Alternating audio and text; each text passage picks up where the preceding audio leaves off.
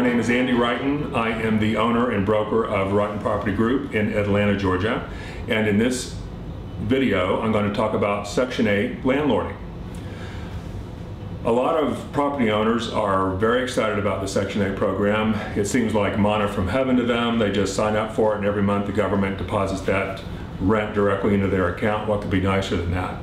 And sometimes it works out that way, but there are many pitfalls along the way. The Section 8 program is a government program.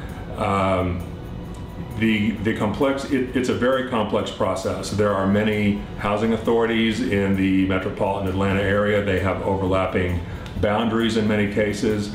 Each housing authority has a completely unique set of contracts and forms and processes and personnel to deal with. Section 8 properties have to be inspected. There's a special unique Section 8 inspection protocol that has to be followed. In many cases, the protocol doesn't particularly make any rational sense, but that doesn't matter. You need to follow it anyway. There are just odd things that sometimes the housing authorities throw in, like the Atlanta Housing Authority, for example, in the last couple months, came up with a new policy that leases must begin on the first of the month. If you can't get all the processes done to get that tenant in the property on the first of the month of June, for example, they can't move, it's the 2nd or the 3rd of June and you haven't got the process finished. They can't move in on the 4th of June. They have to wait until the 1st of July. Why? Nobody knows why. It's just their rule. That's how they do it. You have to know that.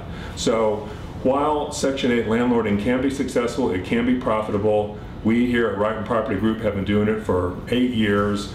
We've learned a lot in the school of hard knocks, and we can help protect you from costly mistakes along the way if you do business with us. I'm Andy Ritan with Ritan Property Group.